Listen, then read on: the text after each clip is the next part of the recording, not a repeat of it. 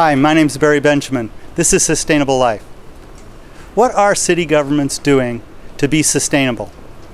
We're here at City Hall of West Palm Beach to find out.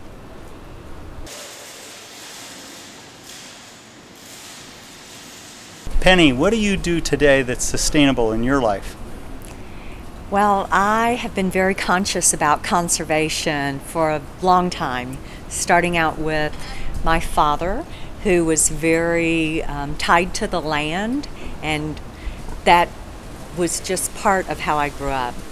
I have been an educator, an environmental educator for many years at Grassy Waters Preserve and run that program.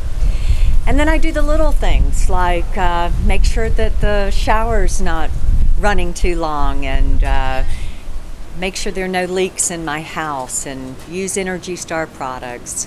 I actually just bought a hybrid, so I can really be sure to practice what I'm preaching. We're here at City Hall of West Palm Beach. So why are you down here? What do you do down here that's sustainable? Well, I am the Office of Sustainability Manager.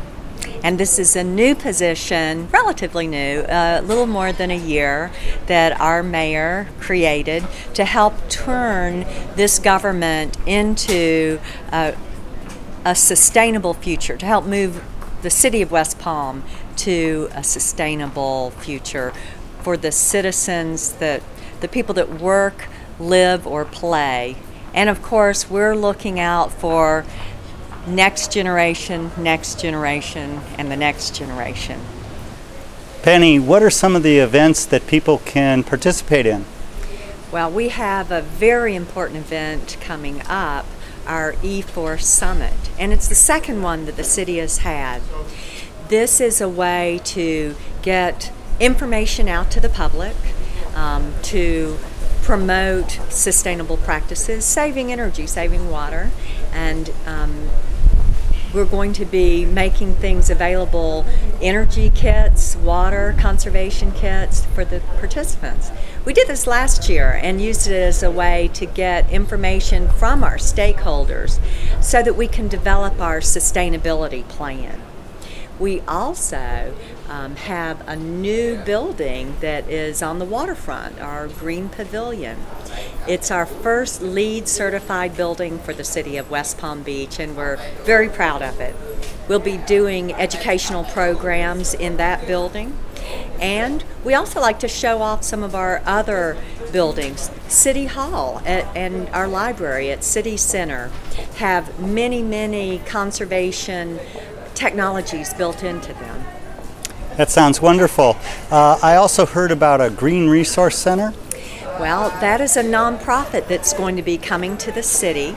The Green Energy Council will be having the first Green Resource Center in the country here in West Palm Beach. And they're developing not just educational opportunities there, but they're going to be like a place where entrepreneurs and businesses can start too, right? Yes, they're wanting to have some green tech incubators throughout the city, and we're all for that. Green jobs and more opportunities for our residents. The Green Resource Center is going to have space there for different green tech businesses to show off and sell their wares.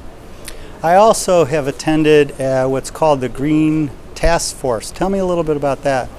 Well, the City Green Task Force was created about 2 years ago, and it's made up of concerned individuals that are trying to give the city input on what's important in from their perspective of sustainable practices. Is it transportation? Is it building?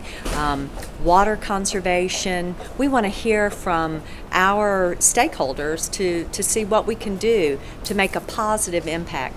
We're really talking about improving the quality of life, because ultimately that's what it's all about. If we're taking care of our natural resources, thinking about next generations, planning for the future, isn't everybody going to be happier? I think so. So anybody can come to these meetings?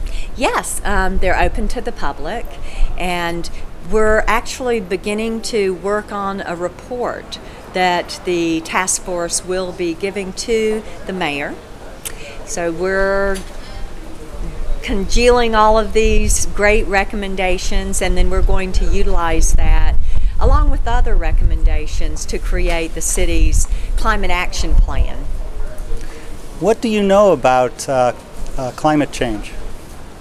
Well, I know that we're seeing some things change all around the country, around the world, and water is a huge component of that for South Florida.